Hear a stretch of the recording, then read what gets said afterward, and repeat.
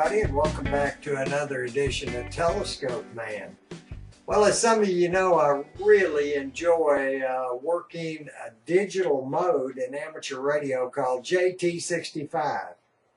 And let me tell you, there's a bunch of different software packages available out there that you can download for free. So I wanted to give you those so that it would save you a little trouble when you go out there looking for something. So I wanted to show each one of them to you so that when you go out there looking for software to work JT65, you can kind of muddle your way through the different software packages. There is one or two that I prefer to use, so let me end with those two. All right, so let me show you the one that does both JT65 and JT9. Now, there's not a lot of people on JT9 at this time, but it's an excellent mode. And the software that you want to use is the one called WSJT-X. Let me say that again. WSJT-X. It's by K1JT. So if you'll just Google up WSJT-X and then skip a space and put in K1JT, you'll go right to it. This is what it looks like. They all look similar.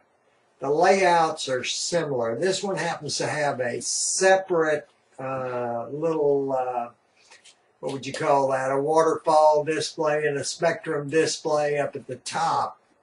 Most of the others incorporate that into the main screen, but this one has it up at the top.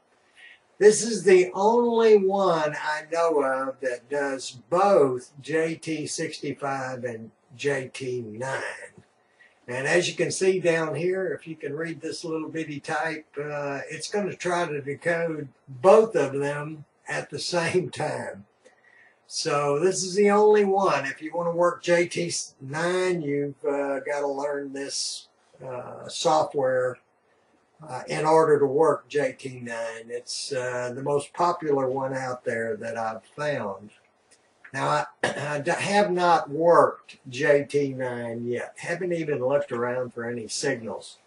They're about 2 kilohertz above the normal JT65 signals. You'll always find JT65 signals on every band at the .076 frequency. So if you're on 40 meters, you would go to 7.076. If you were on 20 meters, you go to 14.076, and so forth. Always at 0.076, and it's always upper sideband. So don't be fooled, you know, you go down to 40 meters and think that you need to be on lower sideband. You don't. It's upper sideband. All of them are. So this is the one, if you want to play with JT9, you need to download this WSJT-X. And it keeps popping up a little window telling me that it can't see the radio and it doesn't know what frequency we're on. But be that as it may. The other one that I have used infrequently and not really a whole lot is JT65 HF HQX. HQX. Okay? And this is what it looks like right here. Notice that similar in appearance. You've got a CQ key, and you've got a report key, and you've got a Roger, Roger, Roger key, and some other keys. 73, Roger, Roger, 73, and so forth. This one I kind of found a little bit quirky to work. I haven't used it that much, used it a few times, and really did not prefer it, but you may. It may be preferable to you. I don't know. But anyway, if you want to try it, it's JT65HF HQX. HQX. And if you'll put that in a Google search box, then it should take you right there to the software that you can download for free. Now, the two that are left are the two I use all the time. Some days I use one, some days I use the other. They're very intuitive and decode very well, and simple to learn and simple to set up, and I kind of prefer them personally. So let me show you the one that most people are familiar with, and that's this one right here, which is JT65HF. Okay, if you just type in JT65HF, let me give you the latest version number. That might help you to find it. It's version 1.0.9.3. 1.0.9.3. So if you were to put in JT65 a space HF and 1.0.9.3, you probably go right to where you can download it for free. I use this one a lot. Very simple, especially the call, the response and the CQ call and the response to somebody else, or the response to answer the caller is very easy. When it decodes in this big window right here. And the people that are calling CQ are in green. And if you double click one of the green ones, it will automatically answer that person and put that message right up in this block up here. If you are calling CQ, of course, you're going to click the Call CQ button first. Then if you get a response back, it will be in red. So it stands out. And if you do get a response, that person's going to give you his call sign and his grid location. Once that 48-second transmission is over, you want to send that person a signal report. So you're going to click Send Report, and then it'll transmit a report to him. And then he or she is supposed to send you back a report. And once you get their report, you're supposed to respond with Roger, Roger, Roger. This is the long version. A lot of people will just respond with a 73 and call that the end of the transmission. And the other person will respond with a 73. But the long version is you send a Roger, Roger, Roger. The other person sends a 73, and then you finish it off with another 73. So let's go through it again. You call CQ, you get an answer. You send a signal report. You get a signal report back. You send Roger, Roger, Roger.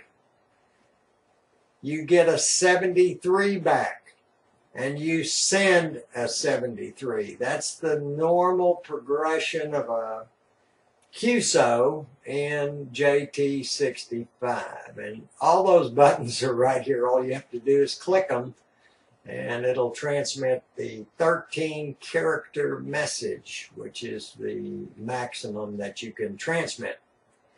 So this is one of the ones that I use a whole lot. Again, that's JT65HF version 1.0.9.3. Now, about a week or two ago, I discovered another version. Let me kind of back up a minute and tell you that the one I just showed you, there is some talk on the internet. It is not going to be supported anymore. The ham that was supporting it has indicated that he has given up support on it. Now, whether that's true or not, I don't know for 100%.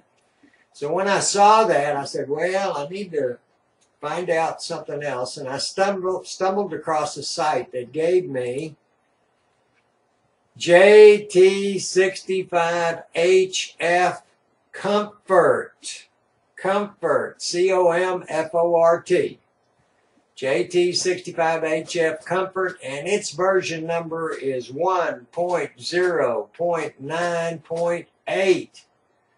Yeah, right off the bat, this is the one I've been using for the last 2 weeks. It is pretty slick. Especially the macro features, which are along the right-hand side here in a little separate box that you can kind of pin kind of close to it. These are macro buttons. The normal buttons are down here, all in a row. So again, there's your CQ, there's your answer, a signal report, a Roger, Roger, Roger, and a 73. So it's very similar to JT65HF, the old version, the straight version. But it's got some neat features, and the one I really want to show you is this macros. Comes with a couple of 3 of them. As you can see, I've added 4 additional macros. Let me show you how you do that.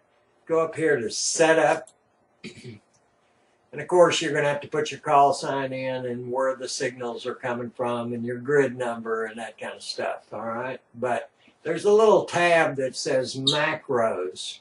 So you click that, and you can see I've filled out some of these already. So let's kind of make another one. Let's make one that says bad QRM. Again. Okay, now as you can see, I didn't quite get the QRM in there because I mistyped, being old. So let me fix that, and here we go. Now we can get the letter N in there. So bad QRM again.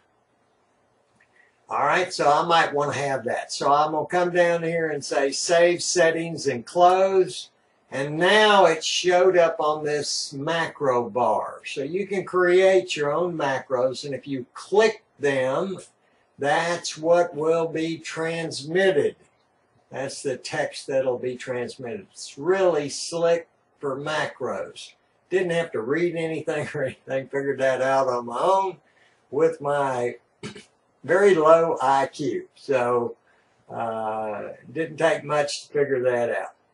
Some of these other programs, you know, you have to read the manual in order to figure out how to do macros. But this one, you don't have to do anything. Anyway, I encourage you to try JT65. It's a very neat mode. Don't transmit more than about 20 watts using just your radio. Remember, it's a 48-second key down, 100% duty cycle. And if you transmit more than about 20 watts, you run the risk of burning up the finals in your radio. Possibly. Anyway, I encourage you to get on JT65. Use low watts, something between 15 and 20 watts. You'll be okay. And you don't need a great antenna. A friend of mine, one of my ham buddies, John Elliott, has got a long wire attached to the top of his fence at about 8 feet high. He's in a HOA restricted area, and he's making contacts to South America and Europe and all around the place with less than 20 watts with a real marginalized antenna. So great mode, and I encourage you to try it. It's kind of slick, and you can drink your morning coffee and eat a sandwich while the QSO is going on. Anyway, that's all I've got for you today. 4 different free software packages for JT65. Check them out. You'll like it, especially if you're a geek like me. And like I usually say, I wish you clear skies. And remember to keep looking up to see the greatest show on earth right over your head every single night, just like this picture. Clear skies, everybody. 73. See y'all later.